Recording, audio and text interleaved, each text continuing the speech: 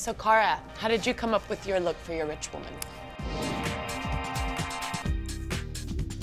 I sort of imagine her just being like almost nasty. I love the red pop of the skirt. Yeah. I think it's really beautiful. However, the silver bow in the front gets very bulky. That's taking away from her richness. The bow is sort of intentional in that it's supposed to be like a little disruptive. It's just the bow throws the whole silhouette off and it kind of jets out. Girls, what's harder to wear than a tight red skirt? Anything in the world? No kidding. A white pant.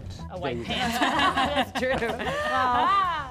It's like you do only the most challenging things for a woman. It's like you refuse to actually sell clothes.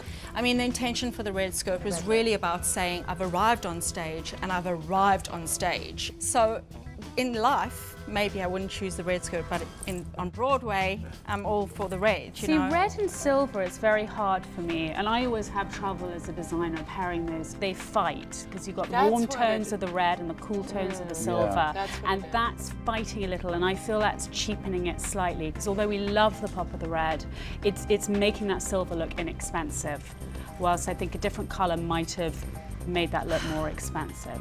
That's a really good point.